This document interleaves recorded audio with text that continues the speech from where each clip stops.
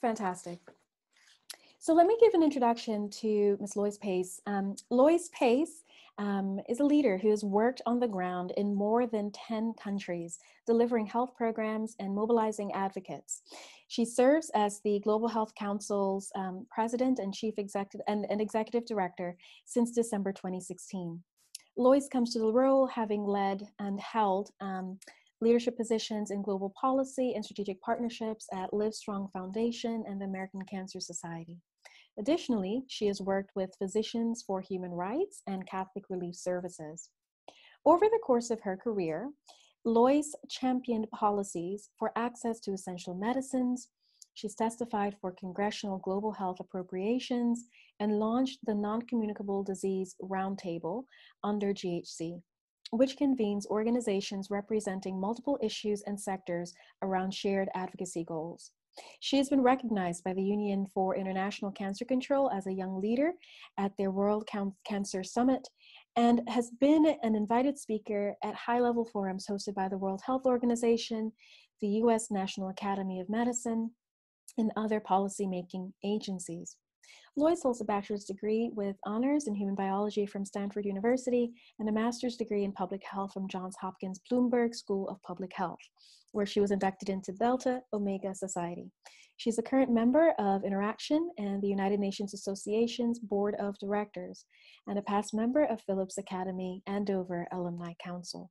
She speaks several languages, including Spanish, as well as some French and Japanese, and has lived in Africa, Asia, and Europe. Everyone, I'd like to welcome Loyce Pace to our space today. Hi, Loyce. Welcome. Hi, Jenelle. Thanks very much for having me. And I'd like to extend my greetings to everyone joining us online. It's been nice to be part of the discussion so far, and I appreciate where Dr. Munala left us off, getting to the level of World Health Organization. As Jenelle said, I focus largely on policy and advocacy. And so I guess I see my role at Global Health Council and the role of our network as lifting up the data or statistics and the stories, right? And the personal anecdotes of people like you and the people you serve. I think it's critically important that policymakers all over the world, government leaders, as well as other decision makers like donors, heads of corporations, heads of NGOs, truly understand the realities on the front line. And so it's our hope that we get those stories right and we ensure that everything Dr. Munala shared, for example, is reflected in the legislation or funding or additional resources and strategies and commitments to which countries agree. So I'll present a few sort of case studies, I suppose, in policy and advocacy over the next 10 minutes or so. And then, as Jenelle said, I'd love to be a part of a broader discussion. But with regards to COVID-19 and gender, I think I'll say a couple of more things before I get into my first slide, but it's given the work we do at GHC, this moment is particularly poignant for us. We had been beating the drum about global health security for years, unfortunately. And I think a lot of us might feel as though we were screaming into a void for a long time until now this pandemic has come upon us. And so I know I feel a great responsibility for ensuring that policymakers are paying attention now. My main audience for these messages tends to be people here in Washington, D.C., where I'm sitting, and congressional leaders or officials and their staff, as well as members of the White House or the U.S. administration. But we're also active with UN bodies, and we were actually at or virtually attending the World Health Assembly this week. And so our targets also tend to be those leaders at that level. And as we're reaching out to them, we want to remind them that their actions shouldn't just focus on the response today, but really think about sort of broadening the scope of their response on a couple of levels. And on one hand, we want them to consider sort of this response, recovery, and sort of rebuilding or resilience framework. So in other words, it's not only about the immediate or presumably urgent needs of today, but sort of the ripple effects and how this will affect communities and individuals tomorrow and in the months and years to come. And that takes me to the other way we want people to kind of think broadly about COVID-19. It's not just about global health security, right, or even public health. But as we're gathered here today, it's about all of these other issues that, of course, we know as public health professionals and champions are core to the work that we do. But not everyone truly understands how health drives economic status or education, or of course, safety and security for individuals and particularly vulnerable people in certain situations. And so that's very much a part of our mantra, is sort of helping people understand the range of issues and our responsibility for a more holistic and comprehensive approach. So I'll get into the first slide or scenario I wanted to share, which is a set of principles that a group had sort of pulled together. It's a global coalition of sorts that's organized itself around the response to COVID-19 and what the responsibility should be of those actors leading the response. And so the next slide will show these 8 principles that they have developed.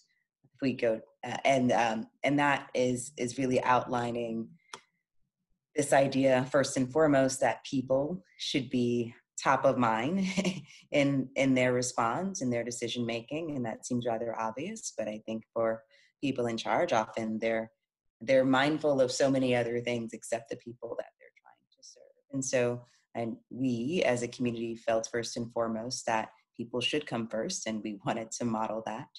In addition to a number of other important areas, this idea of universality is critical. The fact that all treatments, innovations, supplies should be readily available and widely available to people all over the world. I think we've all seen and heard of the challenges with personal protective equipment, for example, and the fact that many frontline healthcare workers, not just in the US, but in many parts of the world, have been struggling to procure those essential items as they're trying to save lives. And that shouldn't be the case. And we're certainly concerned about what that means for any availability of a vaccine, for example, if that's developed in the next year, as is hoped. And so we want to be sure that people are mindful of issues around equity, including for women and girls. There are a couple of other principles I wanted to highlight too, just because it has come up already, which is this idea of a proportionate response. You know, what are we doing in terms of clearly evidence-based public health interventions that might be harmful or have unintended consequences? I think this issue of lockdowns has been critically important to examine, and whether or not or how it's affecting certain communities like women, and the risks that they face, as Dr. Munala outlined. And so that's certainly a part of our principles for that reason. And then finally, just by way of example, this idea of being future focused and ensuring that, again, we're taking the long view and we're ensuring that any actions taken today really are most helpful and least harmful for people that we're trying to serve. So in the next slide, I wanted to highlight a few other ideals or details with regards to these principles, just so you see the call outs to the communities we're focused on today as part of this discussion. Again, you'll see a call out to vulnerable and marginalized populations, call outs to women and girls specifically, an emphasis on human rights. And then finally, this principle, basic principle of doing no harm, ultimately. With that, I'll get into another way that the advocacy community has been trying to mobilize around COVID-19 and be responsive to the issues or risks faced by certain communities like women. I want to give credit to the Women in Global Health organization and community. It's a network of amazing women leaders in global health that was established in 2015, first in partnership with Global Health Council and then very much on their own. And they have been going like gangbusters, ensuring that the spotlight remains on the issue of women, particularly at this time. And so they have issued a set of asks for policymakers with regards to, again, how they're viewing or responding to the current crisis. And so those asks, as are on your screen now, they are fivefold. The first is really looking at the importance of including women in decision-making and in public discourse. And it seems obvious, but actually, when you look on your television or listen to your radio, often you don't hear voices, the voices of women. And so there's a blind spot there, I think, when it comes to what people hear or the perspectives that are offered, that is missing, which is why Women in Global Health wanted to sort of prioritize this particular ask. The next ask is about really being mindful that the majority of the health workforce is women, and I think Dr. Munala mentioned this as well. These people are on the front lines, and the people on the front lines are largely made up of women who are putting themselves in harm's way by serving people at risk or affected by COVID-19. So we need to be mindful of that and provide them with safe working conditions and remuneration and all of the things that they might be lacking currently as critical healthcare workers and responders. Another important component of their asks includes really being cognizant of the fact that now with the shifts in economies and now with lockdowns and people losing access to income, there's a greater demand on unpaid work, which again largely falls to women, unfortunately, and that creates an additional strain on top of already persistent pay gaps or economic disadvantages that are faced by this group or population. And so we've been calling for an acknowledgement of that and a resolution of that discrepancy. And then finally, I'll point to the data gap and the importance of just capturing this information, ensuring that we are viewing or researching all of these issues from a gender lens, no matter where we are in the response. And then finally, I wanted to sort of end by saying, okay, well, how's this worked out for us, right? We make all these demands. We have all these aspirations as an advocacy community. Has it worked? And I'll point to the World Health Assembly that did just take place this week. There were over 190 countries convened as part of that discussion, and there were over 130 who co-sponsored a resolution, the snapshot of which I included on the next slide. And of course, I include a link to this in the chat box if that's of interest. But essentially, this was an agreement that was adopted by all countries in attendance without any objection, that they would be responsive to COVID-19 in a responsible fashion. And not only were they focused on kind of the scientific or other core public health or emergency preparedness or action components, but in fact, there was very important language in this resolution about human rights, about the importance of being gender responsive, about the ripple effects of that COVID-19 could have on existing programs or priorities like immunization and nutrition, food security, and the like. And so I think we as a community were very happy to see that language. And I pulled out a few paragraphs in the next slide so that you could have some visibility,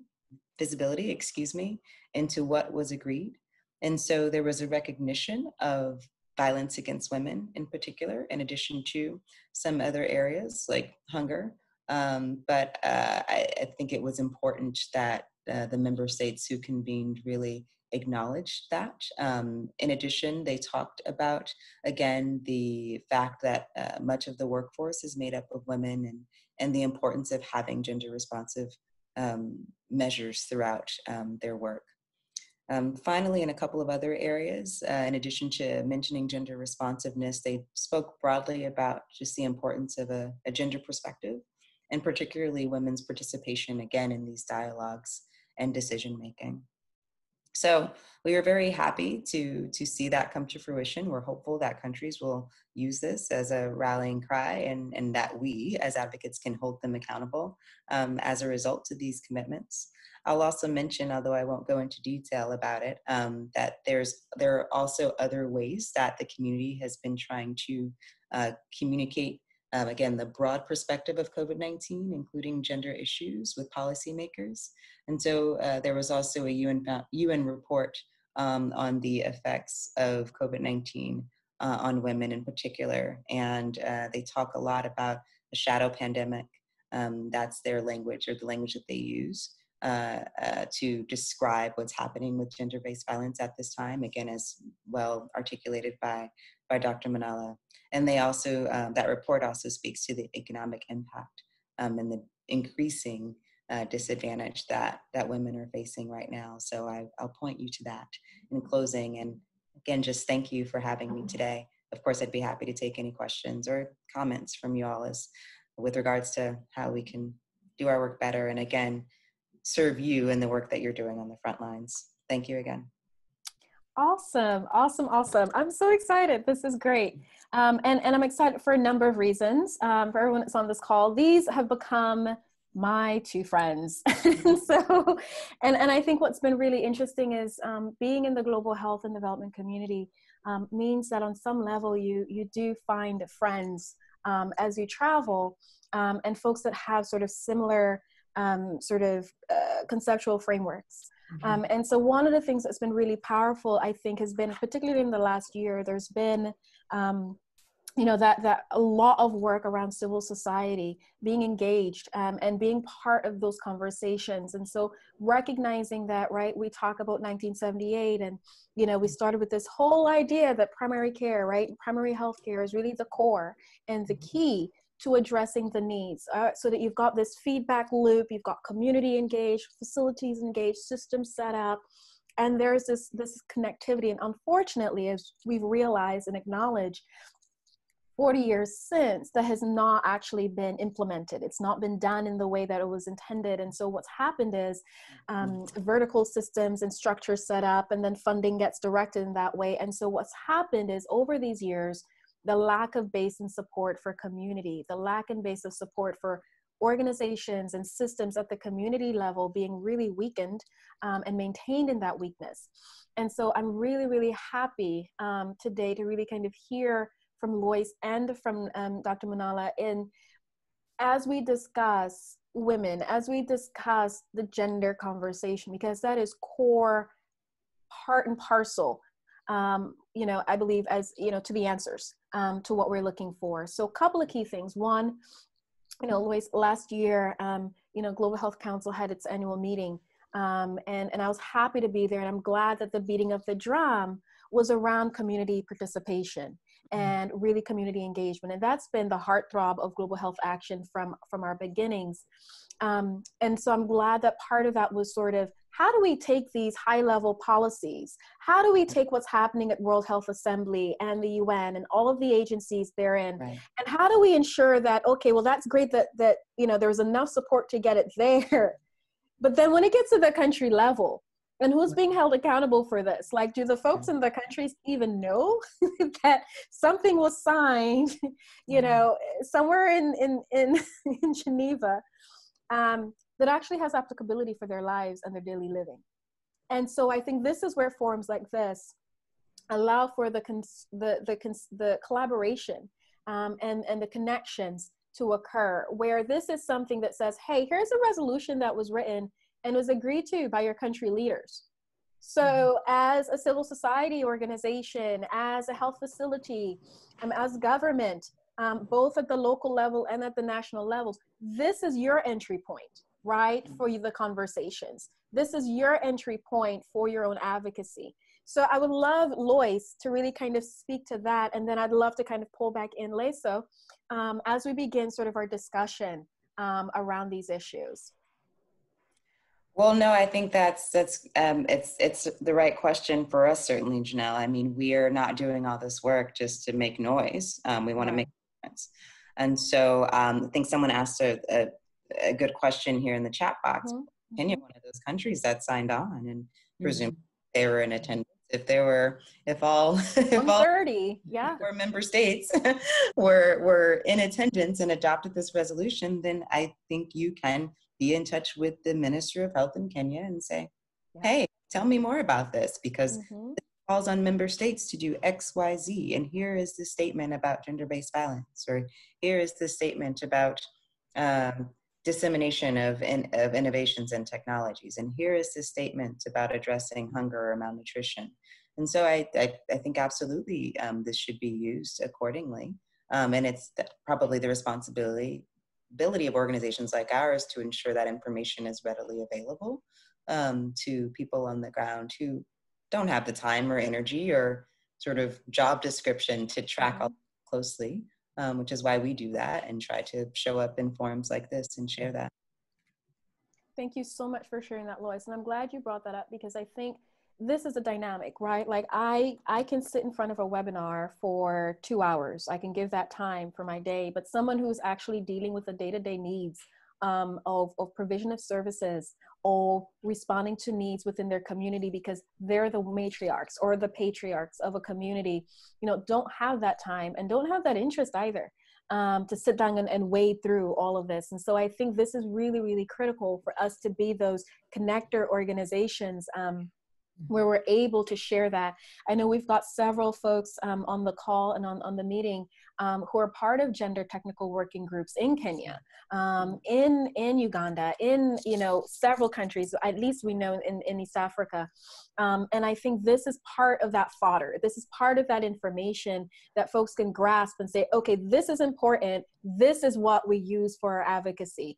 And then on the practitioner side, right, we're starting to talk about sort of GBV a bit more specifically. And we have someone from Nigeria who's talking about the work that they're doing with midwives. And they're saying there's lacking of a strong organizational support in many places for mitigating the effects of GBV in a manner that protects the women. And so they're talking about what the Lagos state has done that can be accessed, but they're saying there needs to be some replication of good work done. And so I think this is really, really huge. I think one of the things that we do recognize is there's a lot of work done around GBV. There's a lot of work done around gender. The challenge has been no mainstreaming. The challenge has been the lack of consistent monitoring and evaluation metrics, right? The converse, and I think, Leso, you started the conversation, and I use the word Leso. I call you Leso, but it's Dr. Munala. And I want to make sure I do that because that's important.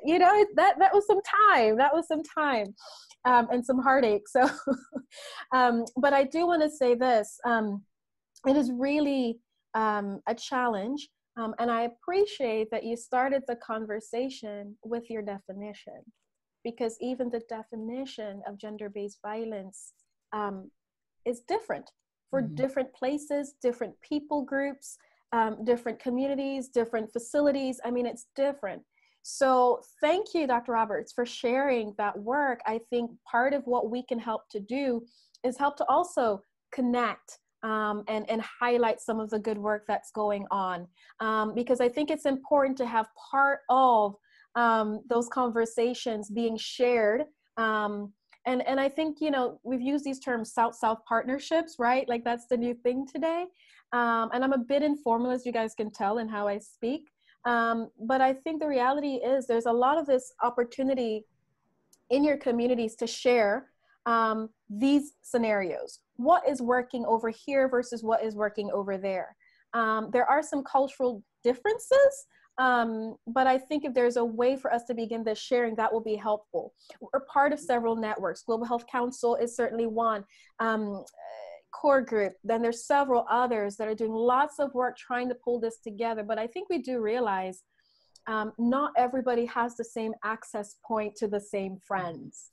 And so it's actually going to be a good thing to be part of several networks so that you get this.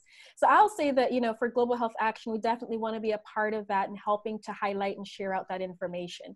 Dr. Munala, can you actually respond to Dr. Roberts in terms of what she is saying about the need for the standardization that actually protects women when they get into a facility. I think you've done a paper on, what was the name of the paper? And I love the terminology of it, but you can share that because we've had some conversations around that, talking about healthcare facilities and the impact of women there.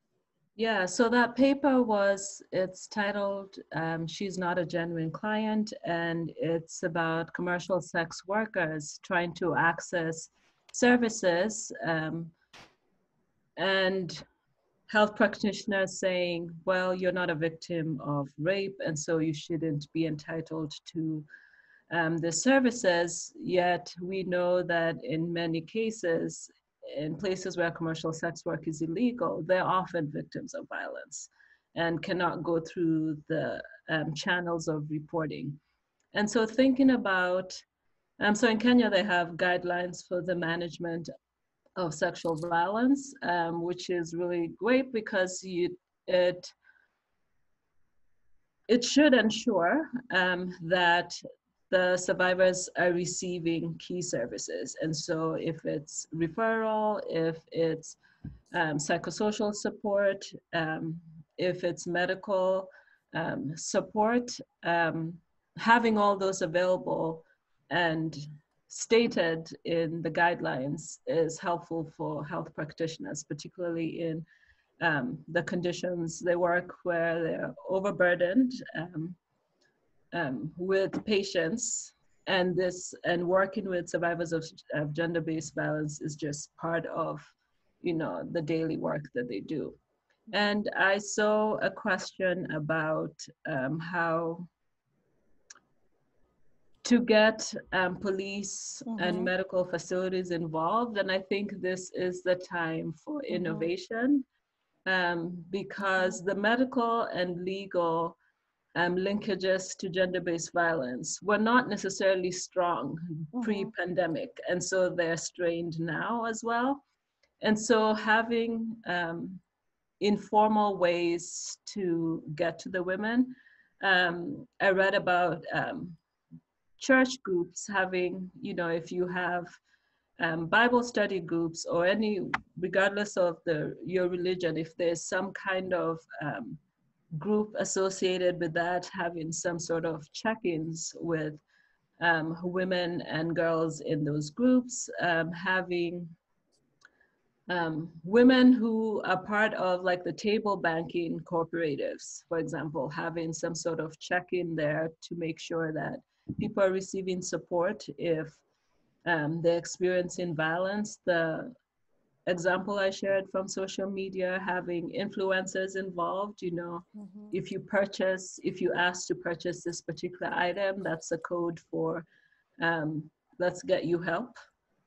And so having those kind of, interventions at social supermarkets rather, on pharmacies, places that are essential services right now that women might access. And so that is what we will have to rely on during this time.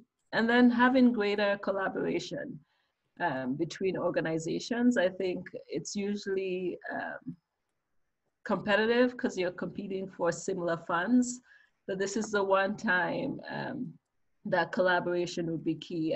I saw a question about referral. If you have organizations that have better capacity to do online counseling and web-based counseling, having that knowledge or having some sort of collective, like a database with places where, okay, we cannot manage this, but we know this organization that is giving counseling services to survivors right now. And so that's what we'll have to sort of rely on to get through this pandemic when people can't access physical spaces or traditional support like they did before. I think this point about collaboration, if I can come in, is really important. Yeah, because I was going to ask you about that. Thanks, thank you. Just because there are a number of organizations that I find, at least in the policy and advocacy space, who are now looking at each other and looking to each other for some support and solidarity, which is not just important. It's a beautiful thing, but it's a valuable thing, because I think we're all finding some connections to each other's causes in a way that we probably should have been doing before now, but I think especially in this moment are recognizing. And so there's a real, mutual benefit, I guess is what I'm trying to say, in mapping what those not only existing, but sort of additional relationships look like. And it's an interesting exercise, I think, for those of us in the health community who might not be on the front lines and who have operated in silos for so long, and sort of distance ourselves or our work from these very important ancillary issues. So thanks for making that point, Dr. Munala. And I think this is really hitting it on the nail, is that emergency scenarios usually, and this was something we were talking about in our last week's webinar, but emergent scenarios kind of push all that is normative away. There's enough data and conversation around the negative impacts, right, of just pushing aside what's already there to just get to meet the emergency need, right? Because after the fact, the resources from a financial perspective disappear. The resources from a human perspective disappear. The interest around collaboration disappears. All of those things that allowed for everyone to say, well, forget about what we're thinking about yesterday or today, and let's kind of focus in because we've got to save a life. And that's phenomenal to be able to, quote, save a life, because that's really what we're talking about here.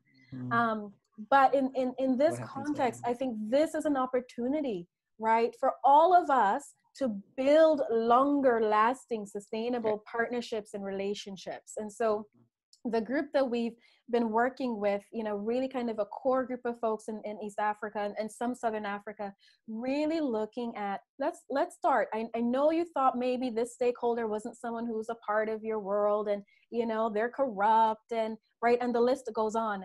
But perhaps, perhaps let's think about them a little differently today. Let's try again. Not everybody's corrupt, right? Not every organization is corrupt. Let's kind of take a step back and let's do a real assessment. And let's get our ducks in order today, because COVID-19 can be the example or be the excuse to have conversations that you wouldn't have had before, but you've got to be strategic about them, right? You've got to figure out, we'll talk about COVID-19, because, we want to continue this conversation around gender equity, because that's really our end goal, right? So gender equality is getting to gender equity. Addressing GBV is getting to gender equity. And so the idea is, if we're looking at our end goal saying, we want to be able to have women being in a position where they're not scared to speak, they're not scared to participate. I've heard conversations, I've been in rooms where, in certain places in East Africa, when I ask the question, so what's the difference between a leader and someone in authority with no influence, right? Someone who has power, but maybe no leadership, maybe not. And folks sat there in the room and they're talking and they said, it is like our female parliamentarians, because they have the power or the authority, but they have no influence. And I did this and I was like, oh my gosh, this is the reality that we're living in. Yeah. This is some of the realities, right? So if we're talking about someone in high leadership not being seen as a person of influence, what happens to someone at home who is wife and mother and doesn't have access to a phone, doesn't have access to anyone else? What do we do? So I just kind of say that to kind of circle back to sort of where we are and what are some tangible next steps. I think one, we can say, hey, thank you, Global Health Council, for giving us and for advocating on our behalf and alongside us and listening. So we're the biofeedback loop, that we all learned. We're going to be that loop to say, yeah, keep pushing, but we're going to take what was done at WHA and bring it down to what's happening in Siaya County, in Kenya. What's happening in Los Angeles, in California, what's happening in different places around the world. And we're going to continue those conversations. You know, Dr. Munala, we're talked about, okay, here we've got all of these, the awareness of all of the challenges that are occurring right now with GBV. But perhaps we can begin to start collecting some of these successes and begin to kind of put together a report or a white paper or something that we can begin to use to send out to the local leaders as well as the national and international leaders. And that's really where GHA sees ourselves, right? Is kind of helping to be that in-between connector. So I want to say thank you all so much. I mean, this was a short and sweet webinar. The idea is that, guys, this is just the beginning. This was just a taste, just a touch. We will have more in the future, but this will all be recorded and available online. We want to thank Dr. Munala. I want to thank Loyce Pace of Global Health Council. I would love you guys to say something before we end so we can kind of wrap this up nicely. But if you have any lasting comments, Loyce and Dr. Munala, please share before we go. And they're shaking their heads. I love this. Thanks for having us. You said it well, Jenelle. Thank you so much. Keep up the great work. Yes, everyone, thank you so much. I think this takes us all working from different perspectives to pull this all together. And everyone who joined us, thank you for participating. Thank you for the questions. Thank you for the comments. If you have additional comments, if you have additional questions, you can email us. You can email me. It's in your registration link, jwilliams@globalhealthaction.org, or certainly go to our website and post that.